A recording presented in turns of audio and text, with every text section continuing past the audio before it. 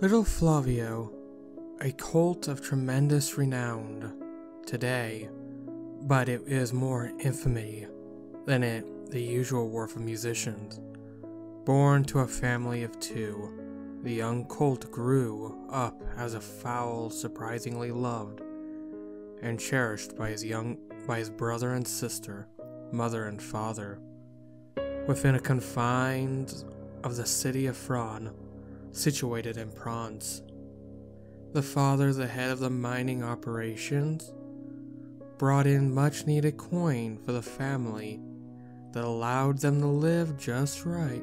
They had enough for food, clothing, but they still had to save for the special occasions where gifts were given out. The cramped streets of France were just another bout of the lack of technology and general knowledge of hygiene, so maladies were always rampant.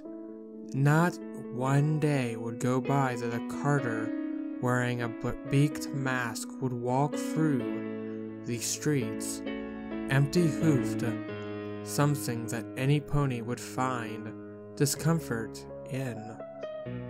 Flavio did not care for these things, however. In France, specifically on the high plateau that France stood proudly on, rain was prominent, featured of the day, and Flavio hated that. He hated rain. In fact, he absolutely despised anything that reminded him of such things as a drip faucet, pump, or even tears, so much so that even when he was hurt, be it physically or emotionally, he wouldn't cry. Well, that's not true. He would make the sounds and his face would swell up like a tomato, but no tears or snivels would leak from his face.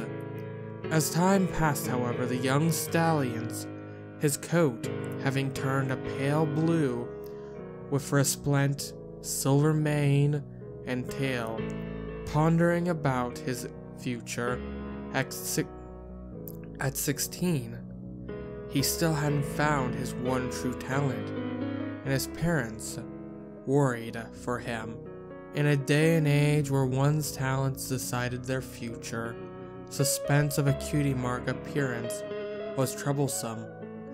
The first brother had inherited his father's positions after harsh study and training, and the sister became a seamstress for the local nobility, something she seems quite good at, although even her talents could not protect her from the capricious personality of the spoiled all the time.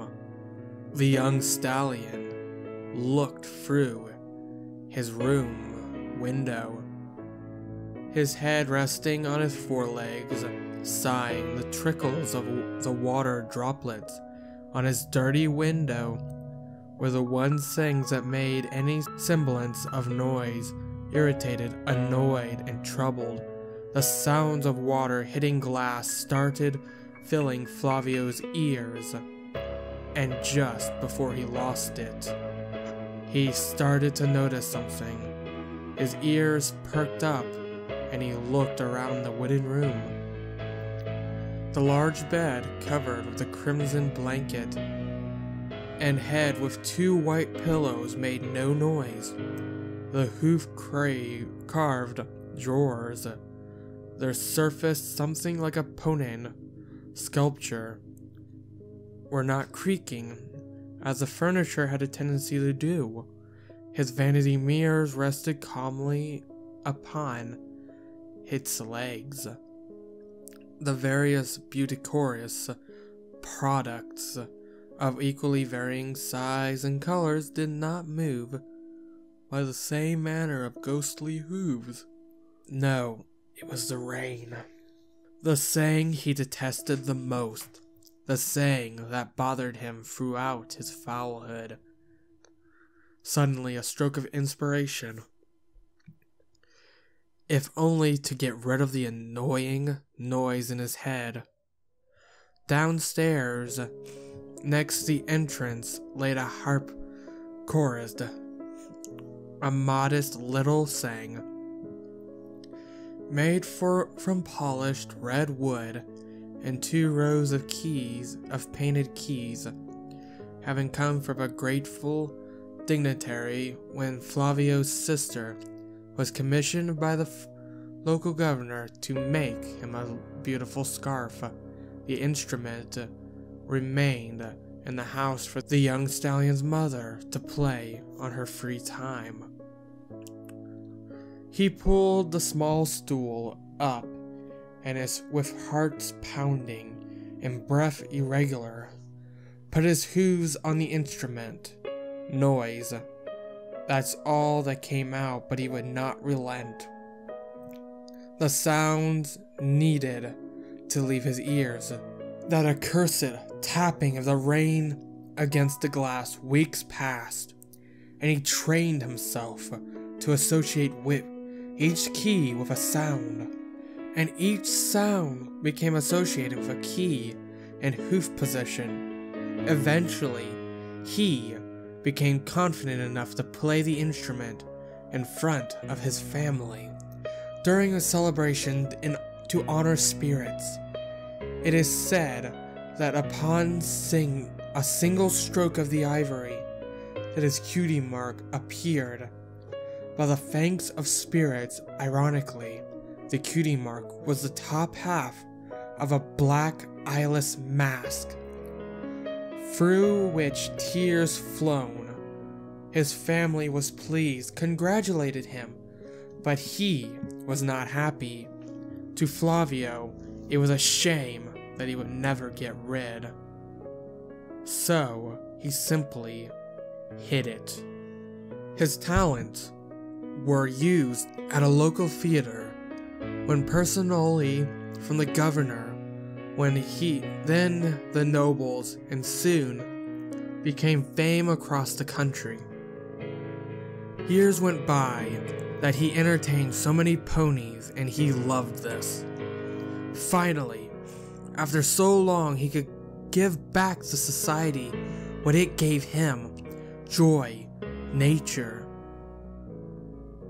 However, well, let's just say he was an adamant supporter of industrialism at the expense of the forest and riverbanks. This caused him some ire, but being a musician, he only had affairs with a brute or two of the linguistic variety. After years of touring, the old stallion at the ripe old age of 66 was invited by the dying noble of his home of Thrawn. It had been so long the stallion fought, so long since he had seen his old home. What of the people, the new generation? What of the buildings? What had changed? What about his mother and father? Surprisingly, they were still alive and well on their way to becoming centurions. Yet, they were not senile enough to not recognize their son. The mother was rather remiss at him for not having grandchildren or being married like his brother and sister. But he brought so much soothing music to the ears of the people, that it mattered little. He already had a legacy made, and he wouldn't be forgotten, nor would his family. A mere week had arrived. The old harpsichord was taken from Flavio's old home, placed in the same large theater as his first performance. Much like the city, it hadn't changed much. Curtains of red velvet draped around rows and rows and rows of old seats, and over those even more seats. Several hundred ponies came for the performance, and he was happy. So he started the music at due time, yet the 4 seats reserved for his family remained empty. It was okay though, as his performance lasted several hours. So he played on, entertaining the masses. But whoa, the family did not arrive after 3 hours.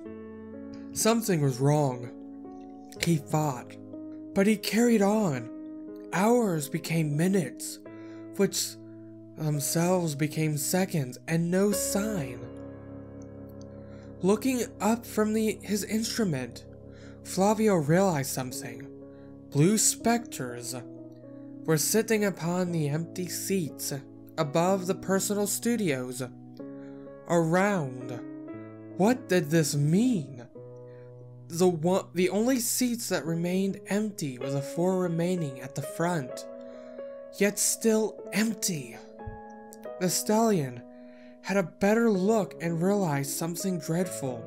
Even though the years had passed, some of these reverends were old nobles from those times before, when he was still young. He couldn't understand. Then it hit him. His talent was not a boon. It was not even a blessing. It was a curse. Not to him, but to his listeners. Forever damned to listen to his concerts until he died, but soon they would be freed. For he had not long to live. He was certain of this. Ponies turned disheveled and decrepit, then collapsed, yet their spirits remained unaware of the time passing.